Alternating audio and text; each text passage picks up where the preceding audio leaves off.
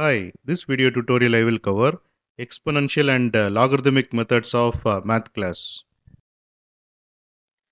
EXP method returns the base of the natural logarithms, e to the power of the argument. Log method returns natural logarithm of the argument. Power method returns value of the first argument raised to the power of the second argument. Square root method returns square root of the argument.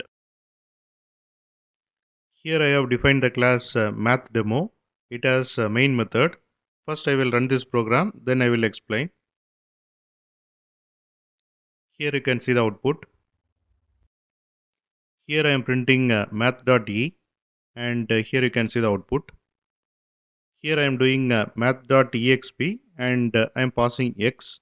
X is 5.65 and here you can see the output. Here I am doing math.log and I am passing x. X is 5.65 and here you can see the output. Here I am doing math.power of x comma y and here you can see the output. Here I am doing math.square root of x and here you can see the output.